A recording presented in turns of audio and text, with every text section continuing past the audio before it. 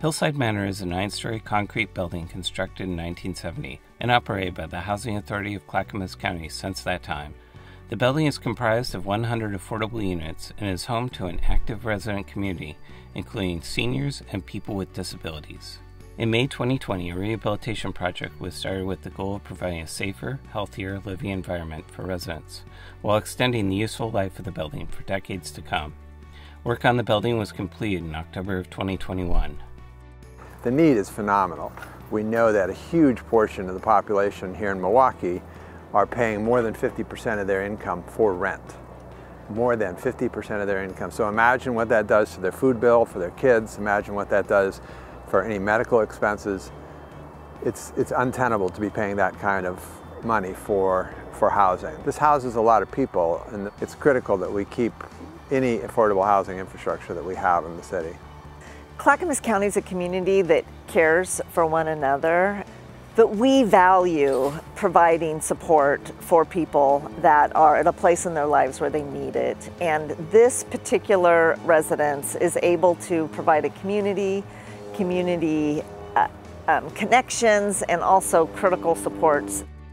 Renovation work at the Hillside Manor included asbestos abatement, earthquake safety upgrades, interior apartment remodels, updates to mechanical, electrical, and plumbing, refurbished elevators, enhanced energy efficiency, the creation of a number of common areas including meeting rooms, a fitness room, and an updated mailroom, exterior site improvements including new landscaping, an outdoor shelter, and improvements to the community garden.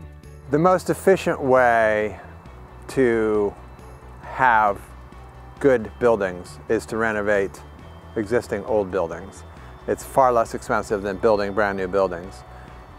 This one has been here for a while, and it was in desperate need of an upgrade, which it now has. So it's now essentially a modern building at far less cost than building a brand new building. The project was an occupied rehab. Residents were moved out in stages as the floors were worked on, then moved back once renovations were completed on the floors. Moving from one apartment to another, that was disruptive. A lot of people have anxieties with that, so it was a big issue, but it was handled well. I made it back to my favorite apartment. I'm happy there now, so I got a whole new bathroom out of it. So that's wonderful. People should be able to live in dignity, and no matter what their situation is, and projects like this do that.